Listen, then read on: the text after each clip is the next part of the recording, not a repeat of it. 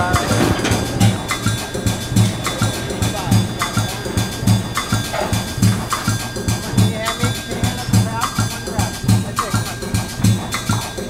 not hot.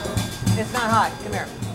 What we're hoping to establish by, having a good experience here is that there's a lot of pleasure in supporting the kind of producers, the kind of farmers that farm the way we all want food to be grown or raised in this country, and that you don't have to pay a lot of money to make that kind of connection. And so what we try and do, whether it's through the cafe or through a visit to the farm or through a program at the education center or through a dinner here, is introduce people to the pleasures of that kind of connection. Siri, go ahead.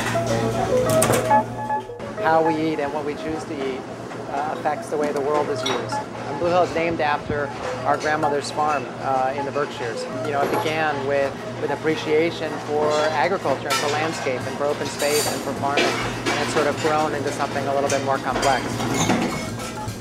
You can still be conscious of a connection between the food you buy and the way the world is used. And so every diner who comes in here tonight will get an explanation of fennel that was picked this afternoon, and why it's planted in the greenhouse, and what it's doing on our menu, and its uses for it. And hopefully that'll spark a conversation and a kind of unconscious understanding of not just that we're sitting in the middle of a farm, but that there's a larger issue between sitting on a farm, eating fresh food, and connecting with how we get that food. And that's sort of what we're all about. Thanks, and make sure they have local natural, right?